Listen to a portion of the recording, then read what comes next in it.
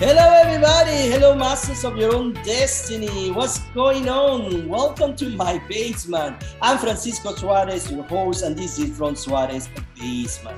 Master of your own destiny. Where are you guys going today? What is the destination? Listen, it doesn't matter the destination as long as you enjoy the process and you put the hard work. Without those two things, you will not get there. I promise you. Look what happened with us here in Suarez Basement. We start with a small group of people, small followers, very hard to find experts. And now we have grown. We have an awesome lineup of experts for this new season. And we were just awarded with two very prestigious awards, which I'm so happy and proud and humbled to receive. We received the International Communication Award of Excellence for Best Educational Video Podcast, and we also got the PEA Award of Excellence for Best Podcast. So who knew? I mean, that is fantastic. And today, to celebrate these awards and to kick our new season, we have a very special guest in the house. John Hoffman is with us. He's a director, writer, producer, actor, you name it. He is an expert in the field for sure. He is behind Looking, one of the hit TV shows in HBO, where he collaborates as a writer. He has been nominated to the Primetime Emmy for his work also as a writer and collaborator for Oscars. And he now partners with Steve Martin, the famous actor and comedian, has a co-creator and writer of Only Murders in the Building, which is an excellent show in Hulu, which I 100% recommend. So talking about having an expert in the basement. And like I always do, I invite two students to be part of the conversation. I think, again, it's very important to give voices to the students. I have Noah Rammer with us and Morgan Delser. They are both at the Cinema and Screen Studies in SUNY Oswego, and they are both very fan of John's work, especially with the show of Only Murders in the Building. And they are also very interested in visual storytelling. So I cannot wait to see what kind of questions they have for John. This is from Suarez Basement. Thank you for tuning in like you always do. Thank you for being loyal to our show. And thank you to WCNY in Central New York for their partnership. Let's start this episode from Suarez Basement with John Hoffman. Right, here we go.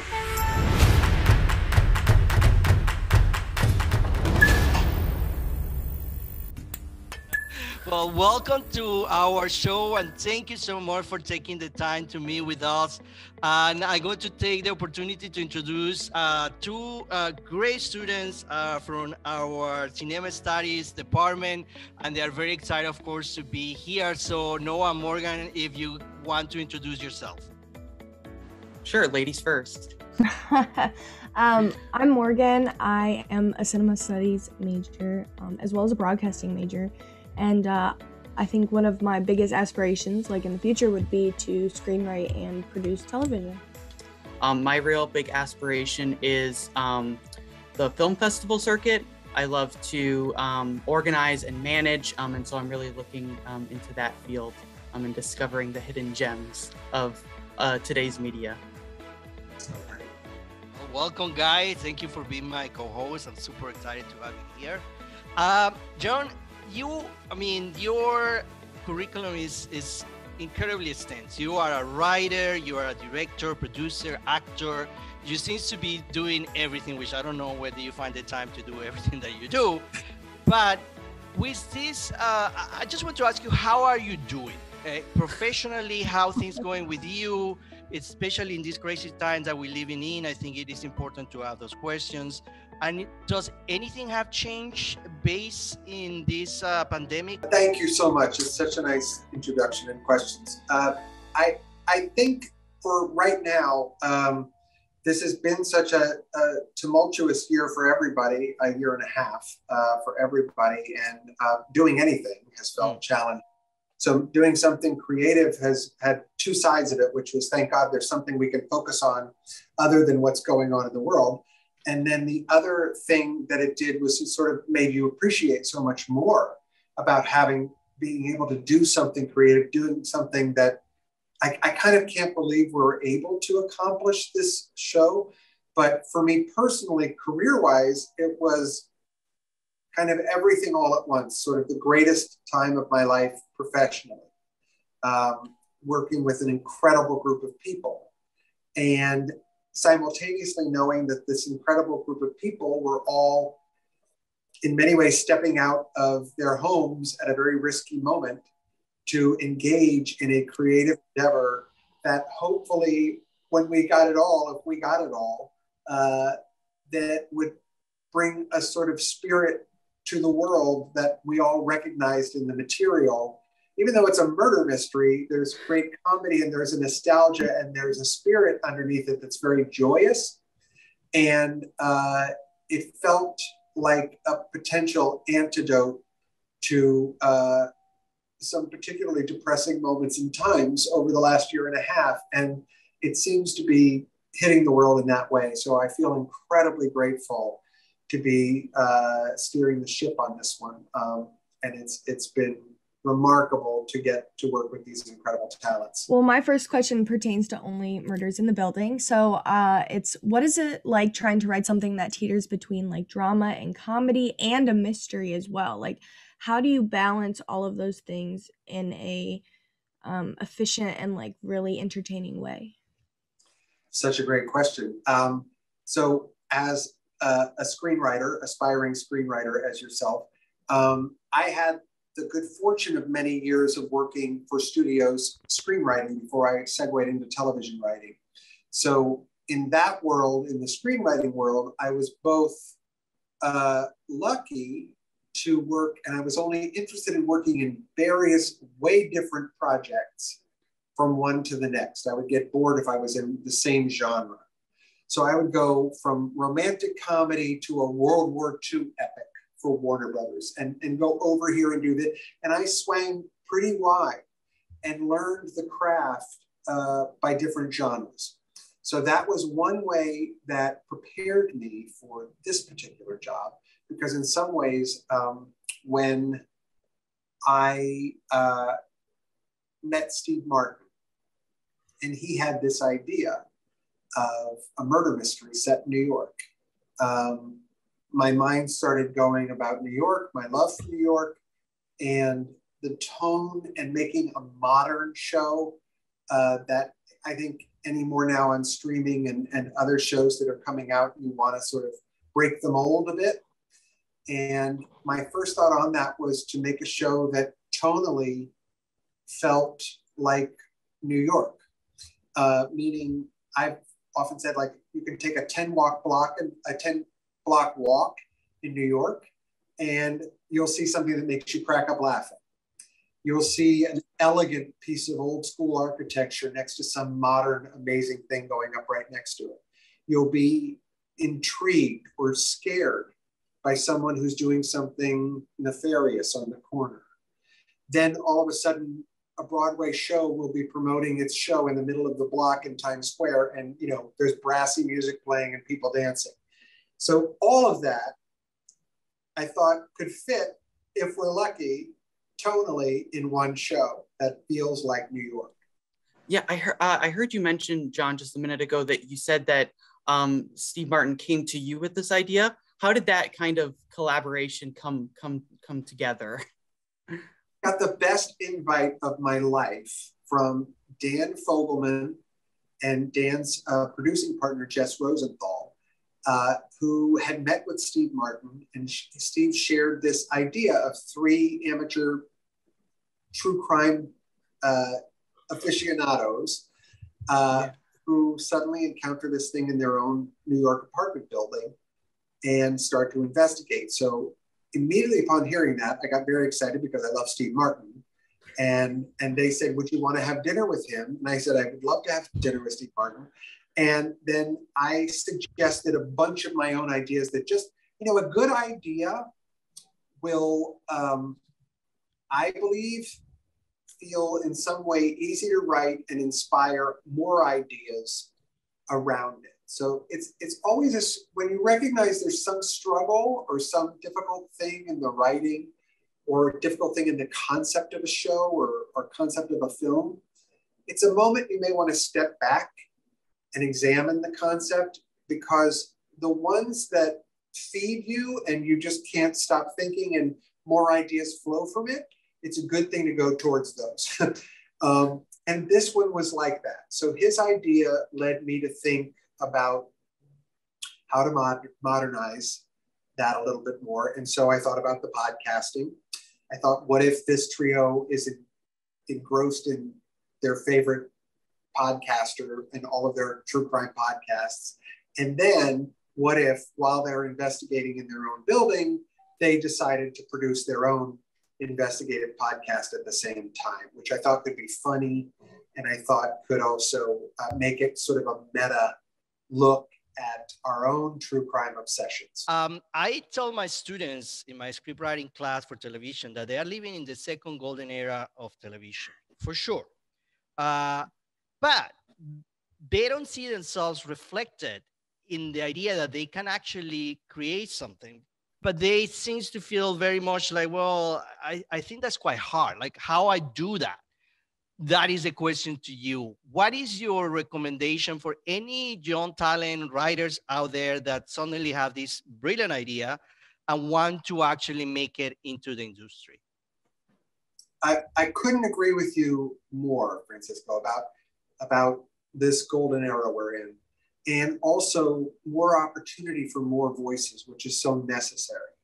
And I think if there's something to say really out loud to students or people that are aspiring to do any of this in the world of landscape of television, that there's never been a more open door to a varying group of voices and a need and a necessity for that. So the first thing is that impulse you get confronted by with your students when you're encouraging them and saying that this idea is really good, you should develop it. It is on them to confront that part of them that says, but that's hard. Mm-hmm. How do you, and all of that. I mean, we all have done that. I've done it over and over again. I do it every day. I sit in front of my laptop and think, what's episode 4? It's so hard. But that's the thing. It's the persevering through that now, but being also clever as much as you can be. If you have an idea that connects to you personally, that you love, that you've gotten good responses from your teacher, from anyone, there's a vibe around a project like that. That's everything. That is everything. And someone will be interested in that. If it gets on the air, if it gets made, if it gets you the next ticket to another script or something like that, the bottom line is the hard part, the part that feels like the hurdle, is always going to be there. But trust in yourself, trust in the look in someone's eye when you tell them your idea and they light up and go, oh, I'd watch that. You should work on that. I was gonna say, because you write for both TV and film before. So what would you say is the biggest difference between writing something like a feature-length film and like a television pilot, where there's because when you write for TV, there's all of this stuff, and then when there's a film, you're condensing it into 2 hours. What do you think is the biggest difference when coming up with those concepts and writing them out? Great question. And I find my comfort area bridging those two worlds, because they are very different.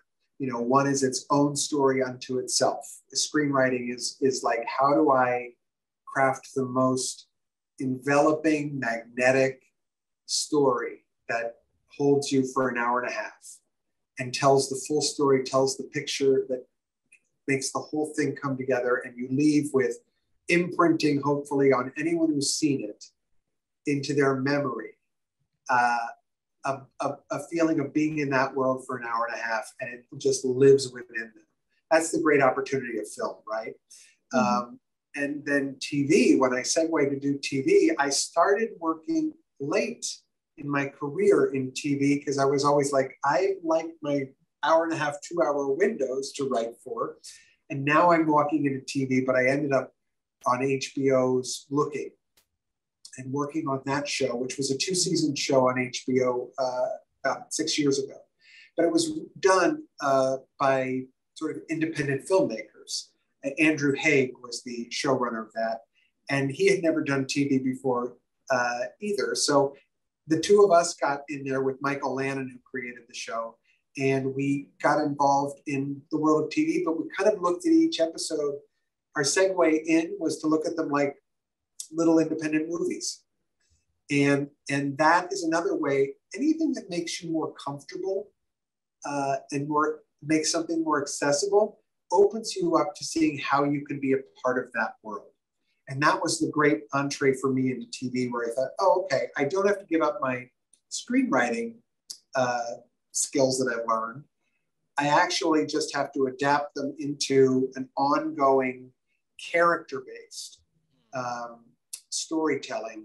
That the key there is a concept in TV that can hold ongoing seasons potentially, and characters that you just fall in love with and can peel back layers of. You know, in our opening episode of season 1 and Only Murders in the Building, there is, you know, a good murder mystery peels back the onion of all of the characters. And White Lotus, I think, used a similar phrasing. But it is really about, you want characters that you can peel back new layers and new discoveries about them over a stretch of time beyond just the hour and a half that a film might hold. And that part, I think if you have whatever entry point you come at it, whether you're a novelist or whether you write theater plays, it's about watching yourself stretch and like taking the same things you know, but just picturing it over like taffy, stretch it out, and now see, can this all hold? I know that at the beginning of this conversation, you said that it was an honor to steer the ship on Only Murders in the Building. Correct me if I'm wrong, but this is your first experience with show running, correct? Correct. Yes. So how was it show running versus your early days script writing on Looking? Way more exhausting. No, I can't even tell you. I had no clue. And I kind of don't, that's an area you can't really prepare for. A showrunner on a show, at least my experience here, you know, and then add in the twist of in the middle of a pandemic. And in New York City and with really big famous people and all of those things. So there was a lot to learn on the fly. Huge support and great support from an experienced showrunner like Dan Fogelman was hugely helpful. And great support from our studio and our network, because they loved the show and invested in the way that would give that support. And then the other thing was I had spent 5 or 6 seasons, somewhere in there, on Grace and Frankie right before this. And I had been given a lot of leeway to sort of help steer a lot of that ship at various times. But I was given that by very experienced showrunners, Howard Morris and Marta Kaufman, who was one of the creators of Friends. And lovely people who sort of showed me the ropes and taught me in ways that they don't even think of them as teaching me, because they're just doing the job. And you realize sometimes you'd ask questions like, why are they doing that way? Why are they bringing that up? And then later when I'm in the job, I wrote Marta and Howard at various times throughout being a showrunner on this show. And I would say, boy, now I get why you did that. Now I understand you did. So it was a lot of those experiences, but I loved it so much and have loved it, you know, and it may be just my own personality being like, I like to be the one in charge and answering the questions, but a lot of that comes from the storytelling. And I think as a screenwriter, in order to write a screenplay, you have to know your whole world.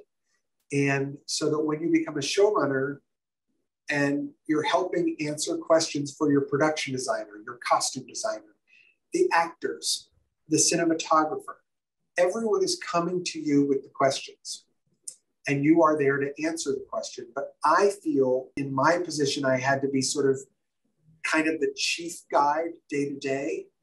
And I think it's helpful to have a single-minded, like helping to shape everything so that it all feels of a piece.